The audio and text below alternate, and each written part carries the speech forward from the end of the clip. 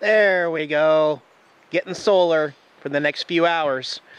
And to reserve my spot, yeah, we'll get to that, guys.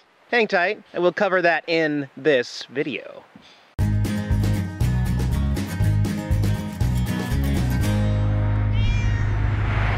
As for numbers here, I'll take that. We're bringing in 20 amps, and battery's fully charged, 13.7 volts here, as I'm doing some editing inside as well. I'm actually only going to do my editing while I'm getting solar here in the sun, and then, so these 2 hours, and then I'm going to go back to enjoying the water down there. Scruffy looking nerf herder. Solar lights? What the heck? Looks like somebody's occupying this spot. Yep, Mike's here. And our neighbor's left here, so this spot was open, so he grabbed it up. And they even left some firewood down here. I don't know how dry that is right there, but yeah, this is a good little spot too. So we got 2 spots. I do have the chainsaw with me, but all DNR parks have the rule that you can't use any machinery to cut the downed wood that would cause a spark, and that includes an electric chainsaw. So you have to use an axe or a saw, like a bow saw, a hacksaw or something like that. But there's lots of downed dry wood around here that you can collect still. And I finished getting all my solar. Actually did a lot of editing when I got like unlimited solar. And so now, finally, I am going to introduce the newest member of the Nomadic Fanatic team here on the road.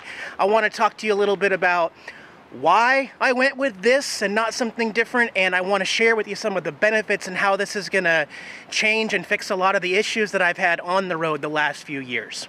So, it is a 2011 used Honda PCX 125 street legal scooter.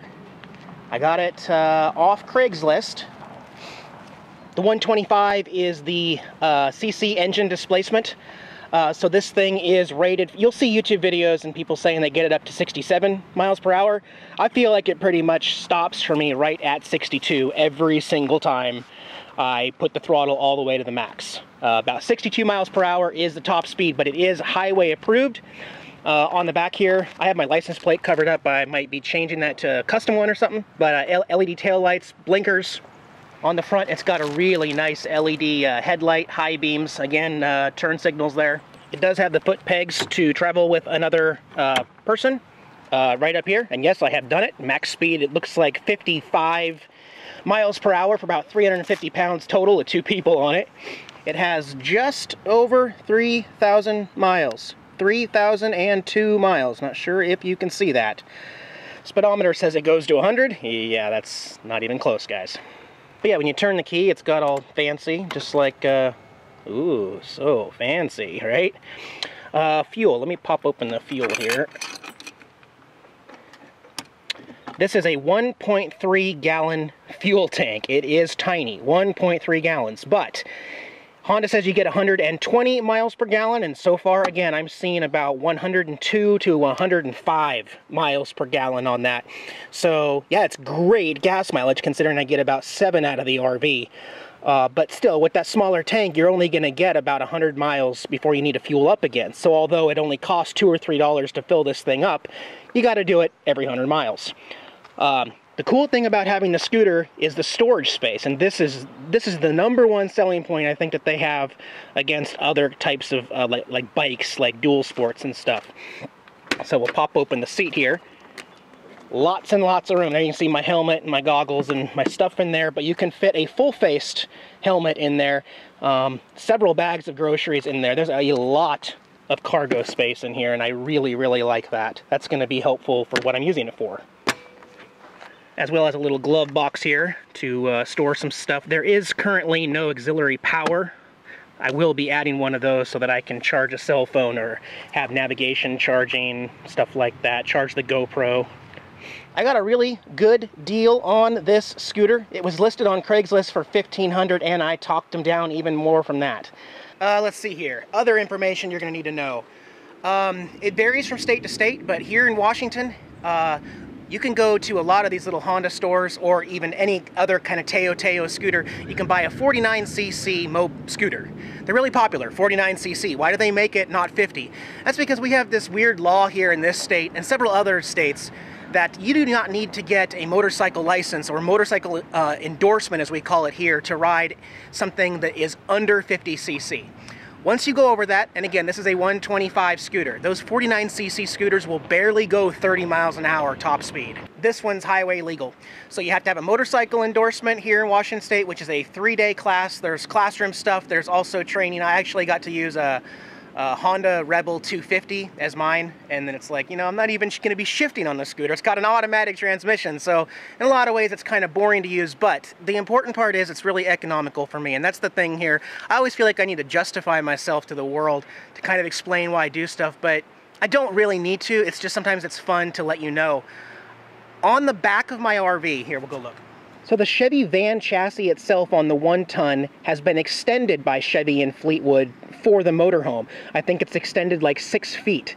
And because of that reason, the hitch on the back that's right here is only allowed 350 pounds max on the tongue weight. Now you can tow up to 3,500 pounds, but the amount of weight and force right there on the end of the chassis that's already extended, you are limited to 350 pounds.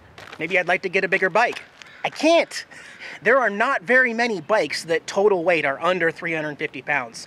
There are a couple dual sports that are like 200cc. A dual sport would be great. And actually, if I'm not mistaken, later on in life, in a different RV or a different configuration, I'm pretty sure a dual sport would be much better for my kind of life. Because this scooter is not going to go off-road. I'm not going to have any fun with it off-road. But because of that weight limit, I had to pick this scooter, and this scooter weighs 274 pounds dry. The aluminum carrier here I got on Amazon, it is a Black Widow. This weighs 33 pounds, including all the pieces you see here.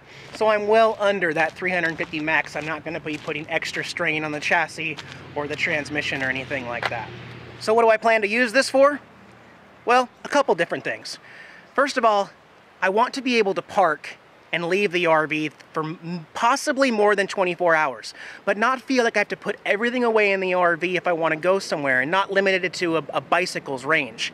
So the scooter is going to allow me to, once I get to a new city or something, park farther outside and boondock, and then if there's 6 or 7 places I want to hit, I just hop on the scooter. It's going to be really easy. It gets great gas mileage. I think I talked about wanting to get a towed at some time, even like to tow a car, but it's just me and my cat. So there's no reason to ever tow a light car or anything. A scooter's gonna work fine, and as long as I chase 70 degrees around the country and try to stay out of really wet, rainy conditions, I won't even be riding it that much in the rain. Maybe I get somewhere and I run out of bread or milk or eggs or something like that, or I need to go to the post office to mail out some stickers. Again, hop on the scooter real quick and just drive and take care of it. Leave the RV at Walmart or wherever my camp spot is. Also going to be using it to scope out future locations. I might park at Walmart, hop on this guy, and go look for the best boondocking spot in that city or something. But also there's this nomad thing inside me that makes me always want to move. So if I get somewhere like this, we are at the Ho Oxbow campground here. If I wanted to stay here for a week because I loved it, as soon as I get that urge to, I want to move, I want to get on the road, all I got to do is put my helmet on, hop on this bad boy, and go for a little trip. Get that wind blowing in my face, see some new stuff. Got some jets overhead. We must be near an Air Force or something. Or maybe we can call it my midlife crisis, you know, and later on I'll get a bigger bike or something. I'm certainly happy with it. The only thing I'm not happy with is loading it right now, so let me show you that problem. Later on, maybe not in this video, but when I leave this place, you'll be able to see it all mounted up on the back of the RV here. But here's the ramp they provide, and I'll just hook it in like it's supposed to go like that, then we'll stand back. Anybody see any problems with that right there? Maybe for a dirt bike or another bike with really high clearance in the middle, that would work. But for the scooter, as soon as I drive it up here and get my front tire right there, it's already bottoming out on this section right here. This ramp is way too short, and also I thought that possibly this was too high. So I ordered 2 things on Amazon that are coming. One is a 9-foot ramp that is curved and also folds in half to 4.5 feet so I can store it in the compartment, as well as I ordered a drop-down hitch receiver that will change this 8 inches lower. So the entire thing will still stick out as far, but it'll be 8 inches lower to the ground, which I think will really help. In the last few days, what I've tried to do is have a sidewalk over here and also put my 2 yellow levelers on the other side of the tires. I can't believe this. I've been waiting to film all day. These jets just will not stop going by. Oh well. But anyway, what I'll do is I'll jack up the tires on this side. I'll drive onto my blocks, which will kick this part up and that part down. And still, it still sometimes bottoms out, but it's really secure. This one comes with an anti-wobble mechanism right there, which helps to not have it swaying back and forth on this axis here. I ordered another one of those because I'm going to need it for the other part when that gets there. That's still a week out, so for right now it's kind of tricky to get the scooter on and off the back. But it does not block the license plate or the lights, the tail lights and blinkers. It fits in there, and again, I will show that to you later, hopefully when I get the new system in place for bringing it around. But I do want to go look around. I also need to get more bread, so I'm going to go find a store. So we will fire up the scooter and go for a little trip. Okay, so I'm gonna take the scooter out for a ride. Yes, I have a GoPro mounted to my helmet, and guys, if I've not preached it enough, I'm gonna preach it again. Record everything, any chance you get. It gets rid of all of those, you know, possible scenarios where the truth may be bended by someone else. All you gotta do is point to the camera and say, you can see everything that happened everywhere I looked. I have seen people do moto vlogs where they are constantly shifting their head back and forth, and you watch them and you just get sick. That's one of the problems with mounting it to the helmet. I am actually, anytime I ever use this, I am going to edit out all of those jerkiness and try to make it more smooth and enjoyable to watch, or I just won't use it. I don't know, but we'll kind of see. Anyway, want to take it for a ride. I'm going to wear my helmet. I have a flip down visor right here, but I actually have over here, I've got my goggles. This keeps the wind from getting in there and bugging my eyes, and it's UV resistant, and leather full finger gloves. The experts will also say wear boots, long pants, and a long sleeve shirt or a jacket. It's not the law here to have that. Yeah, I would probably recommend it, but it's nice and warm, and I actually like to feel the breeze. If a bug hits your arm or your leg, you can feel it. If it hits your cheek, yeah, I understand that. Maybe later on this fall, I'll get a full face helmet. Maybe, I don't know. Right now, this system kind of works, so let's go for a little ride here.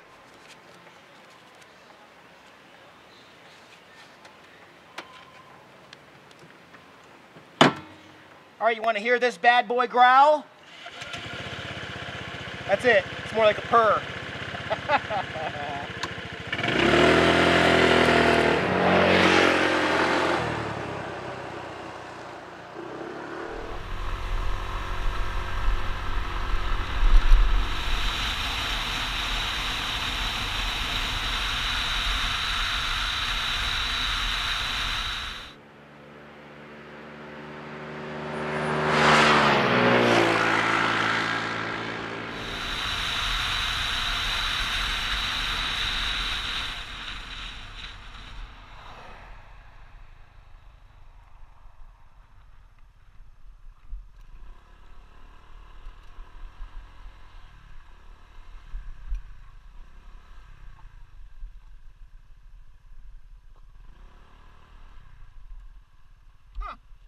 And just like that, the scooter is already paying off. No way would I ever take an RV down this weird little road off the highway. And what is it? It's a private campsite. A one-person, like one-vehicle campsite with a makeshift fire ring here. And, I mean, it's far enough away from the road.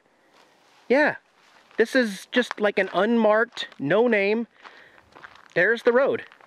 So guess what? I'm not going to give you guys the location of this, although people always find a way. You guys, some of you guys are like scary good when I say this is my secret campsite. Nobody's going to know. Like within an hour of posting the video, you'll look below, there'll be GPS coordinates, and I'll click on them. And it's like, that's it. Whatever. I don't know. I'm not calling this an approved one. It's just kind of dispersed, and I don't know who owns it. But anyway, I got to get out to the store, go get some groceries. So we're going to go into Forks.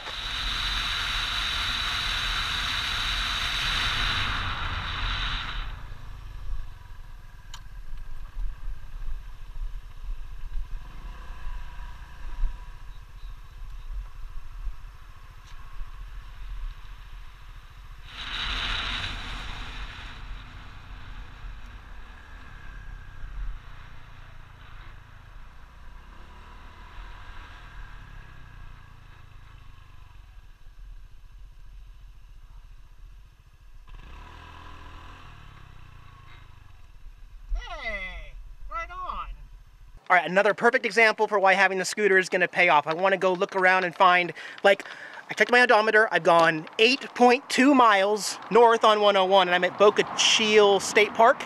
And right off in here, before you even get to where the campsites are, you got a dump station, which is currently closed, but free drinking water. So now I know if I wanted to fill up my 58-gallon onboard tank, or even halfway full, it's 8 miles from the camp, fill it up, and go back to camp. That would extend out my stay. So that's kind of cool. Yeah, I think having the scooter is really going to pay off. I will say this, even just going like 45, 50 mile an hour, when you hit a bug and it hits your cheek or your mouth, or even like flesh or a part of your shirt, it feels uncomfortable. Like, yeah, I will say that. So yeah, maybe I will just encourage everybody, most of the time if you can, full face helmet probably, and I will be upgrading to one of those. And long sleeves and long pants probably is probably a good idea. I should probably at least preach what all the people say you're supposed to do. It's not required by law, but still, I think that'd be a good upgrade for me later.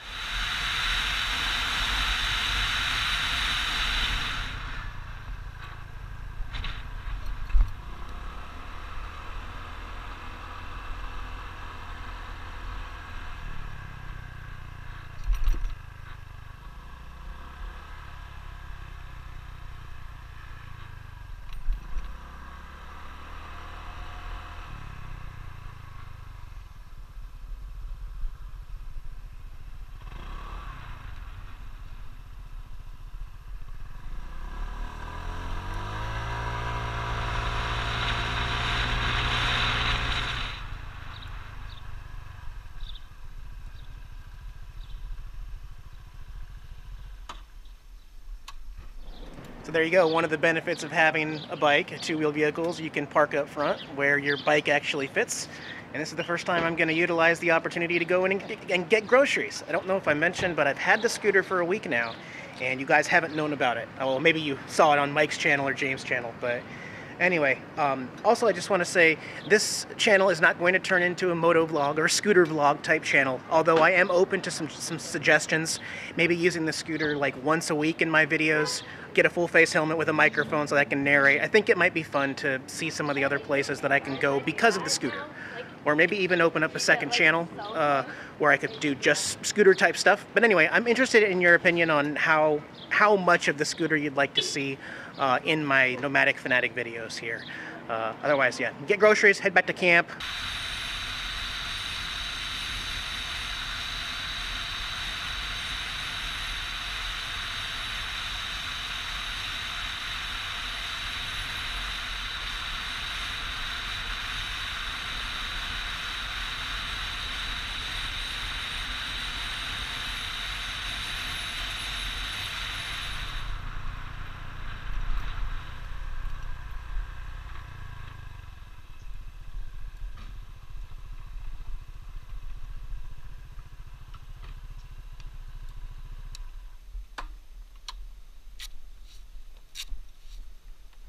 So there you go. There's scooter life. I'm happy. I know it's not as cool as a motorcycle. I'm not trying to be cool. I'm not trying to impress you all. I am just trying to be happier and make things better for the channel and for my exploring as I continue to travel on. So I'm going to cut this video right now because I fear it's gotten too long. Now you know about my scooter. We can now move on. My next video will probably start from here because we're going to have a rager. A good fire tonight. All right, guys. See you in a couple days. Bye-bye.